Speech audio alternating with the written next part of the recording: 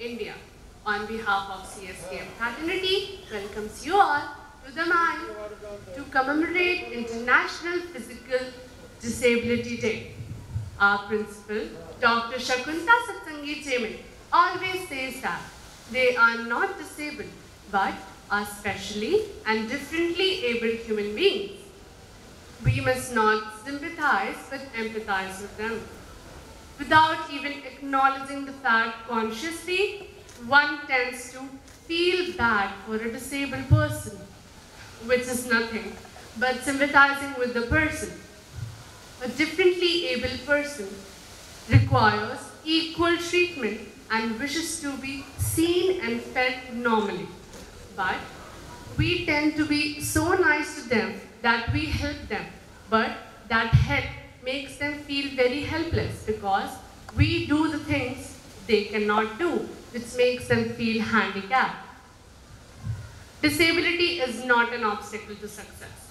We have got many inspirational readers to prove that, like the wheelchair-bound physicist Stephen Hawking, the blind and paralyzed athlete Mark Polo, Helen Keller, and the famous Indian dancer Sudha Chandran, who had lost one leg in an accident.